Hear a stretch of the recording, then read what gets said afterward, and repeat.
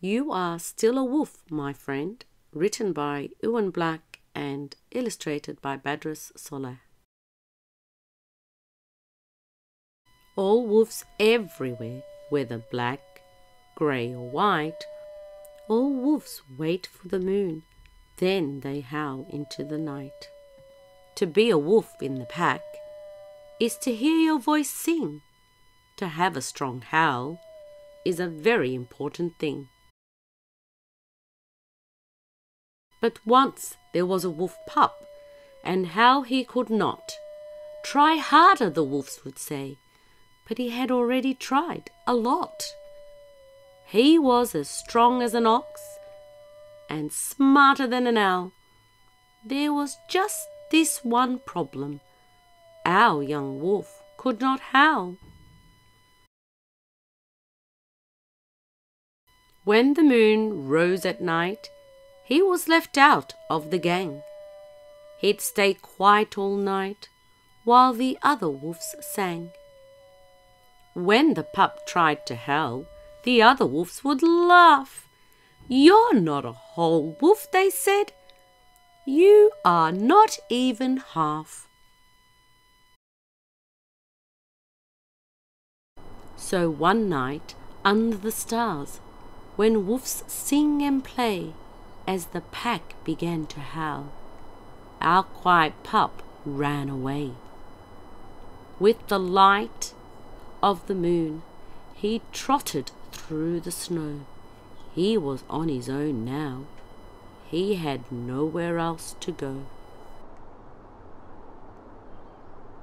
Crows squawked down at him. The trees would squeak and growl, and our pup wolf began to fear. He was no longer alone. "Hello there, young wolf," a grisly voice had said.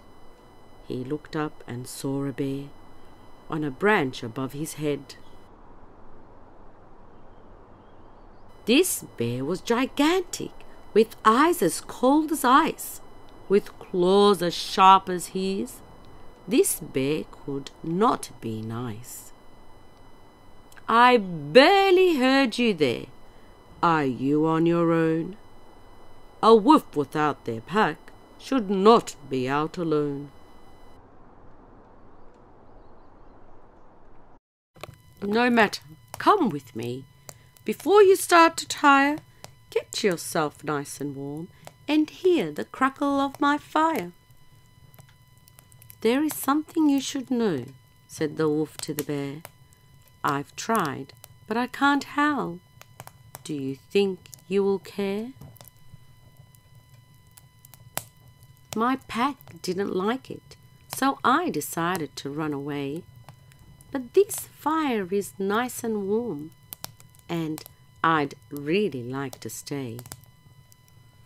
Said the bear. "No howl, is that right? Well, let me tell you something as we share a fire this night.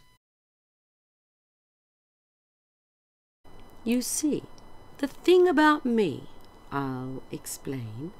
Let me try. I'm a big scary bear, you see, but I've never hurt a fly. Other bears called me names, so I ran away too.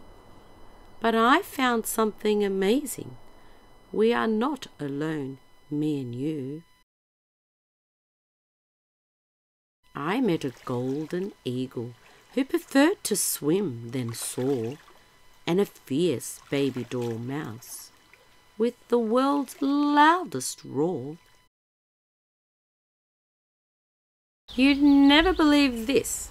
It will make you go pale. I met an African cheetah who was slower than a snail.